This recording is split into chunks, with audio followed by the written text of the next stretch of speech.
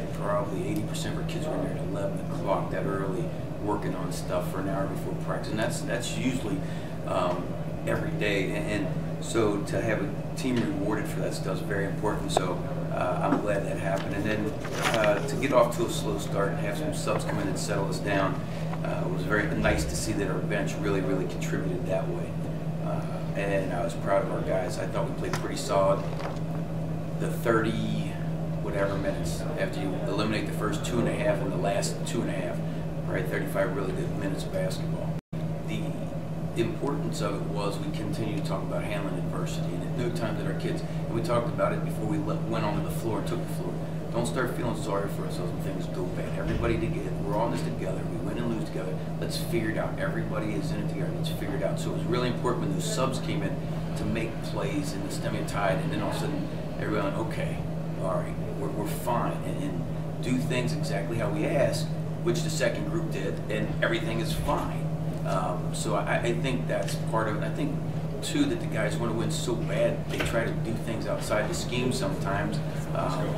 And so again, to have those stretches and have the good stretch so long, it was very important to be able to see us be able to play that solid that long. Combination, because they're going to pressure you.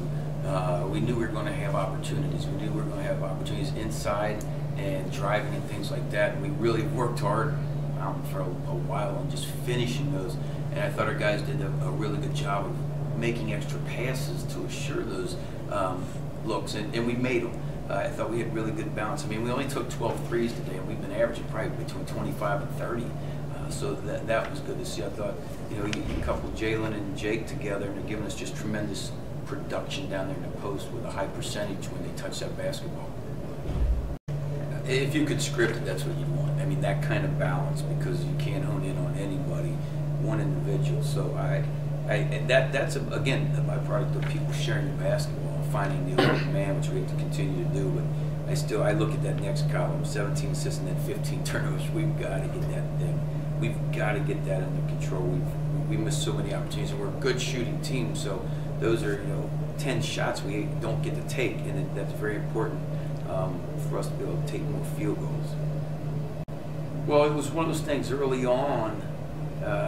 There wasn't great chemistry, so then I made a little switch and things worked and things flowed, and you go with it. Then the second half, I wanted to be steady because I felt like they were going to come out and do things different pressure-wise, and I wanted another ball handler, and I thought Anthony really settles us. And he takes the ball out of bounds and then provides another ball handler. And I didn't mean to leave him on the bench. My intention was for him to be the first sub, and all of a sudden we just had a tremendous stretch. And I learned this from Coach Shields a long time ago. I don't care what your name is. When it's going well, it doesn't matter who's on the floor. You ride them, especially the second half.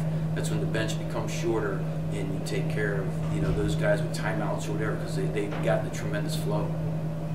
Oh, we'd like to, absolutely, as long as they're making good decisions. But they create that with pressing, and so we'd like to have the floor open for us. And you can see that this guy can make plays and things like that. And I thought Dean did a tremendous job early doing that, just settling us, getting in the middle of that press, and doing a very good job of finding people. And then you got to finish, and we finished really well tonight.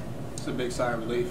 I think we've really been working hard in practice, especially this week, coming in early and doing extra work to put us in this position to win the game. So, it just really feels good to have those results at the end of it. And just me, just the whole team, I thought we all played pretty good tonight. Everybody had the stretches. Like, when we started off pretty slow, I know the starters didn't come out ready to play, so our bench really came in and picked it up for us. So when you have stuff like that, we really just put it together. So, but the first game was pretty fun.